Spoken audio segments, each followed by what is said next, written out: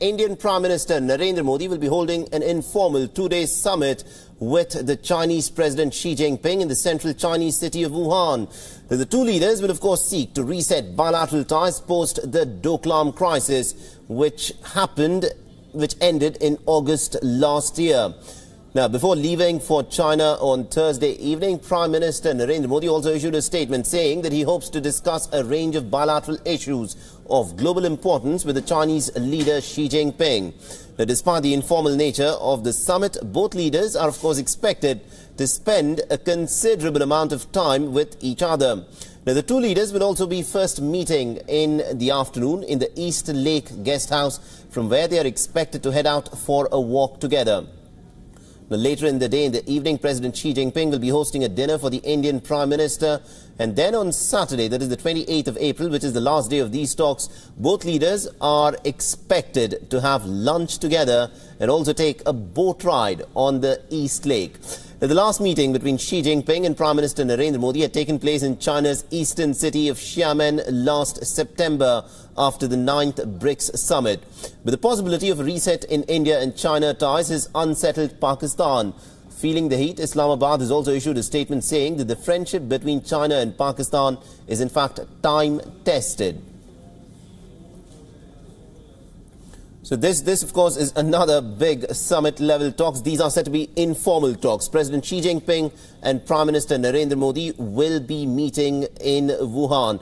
Now, what exactly will be the outcome of this meet is still not very clear, but it is widely being speculated that India and China would like to reset their ties post the Doklam standoff. But remember, there are many sticking points. What will be the resolution? How far will India and China inch ahead towards a resolution in terms of their bilateral ties? That, of course, remains to be seen. There is the border dispute. There is, of course, the issue of trade deficit, which India has picked up very strongly with the Chinese. Now, India has also picked up the issue of the kind of support which China has been giving to Pakistan. Besides, there's the issue of CPEC, which goes through Pakistan-occupied Kashmir. These are some of the big sticking points. Will any headway be made on this is, of course, the big question. To discuss more on this, we're joined in by my colleague Siddhant Sival. Siddhant, good morning to you. This, of course, is in many ways a significant visit where Prime Minister Narendra Modi will be meeting President Xi Jinping in an informal setting. Not only significant, historic, because it's for the first time that there is some kind of informal summit happening, and in such a short notice. It was just announced a few days ago by the Indian Foreign Minister and, of course, the Chinese Foreign Minister when the Indian Foreign Minister was in Beijing for the SCO summit, and we saw that announcement. But, of course, a lot is at stake because these are leaders of two most populous countries on the earth, the fastest growing economies on earth. And, of course, there have been issues, especially the Doklam issue last year, and it's happening in the shadow of Doklam issue, but it's heart-to-heart meeting, a freewheeling meeting in which both the leaders will be discussing everything which is on the table. But of course there will be no protocols, there will be no joint communique, there will be no joint statements, and of course the intent is that there is a strategic communication between New Delhi and Beijing, and that is why the Indian Prime Minister is in Wuhan. He landed yesterday night 10 p.m. Indian Standard Time, and of course 2 days, a lot of things are expected, a lot of optics are expected, in a sense that a lot of good visuals we can see. I mean, there is a likelihood of a boat ride also on Yangtze. So what could happen on the banks of Sabarmati might just happen on the banks of Yangtze,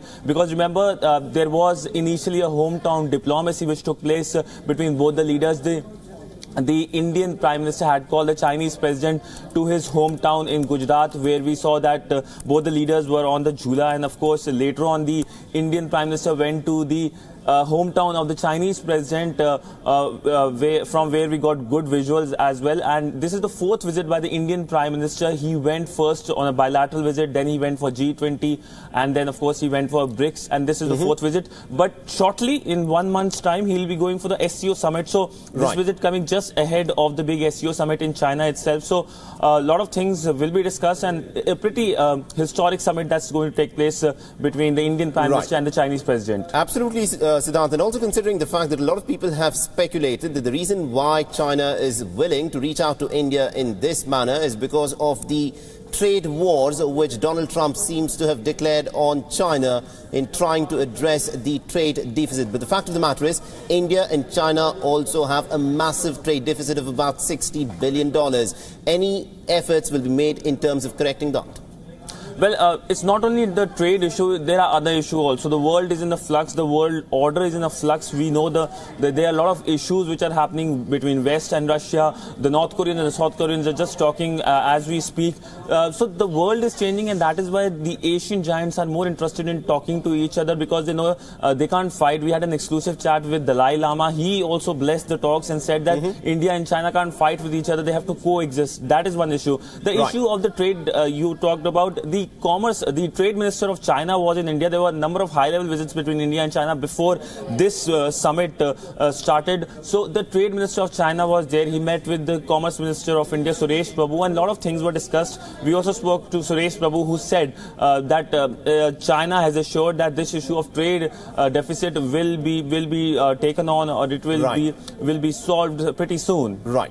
We'll have to leave it there. Thank you very much indeed, Siddharth, for joining us. This, of course, is in many ways a historic visit. What will come of it is something that needs to be seen. India and China, the leaders of both these nations, will be meeting in an informal setting in Wuhan.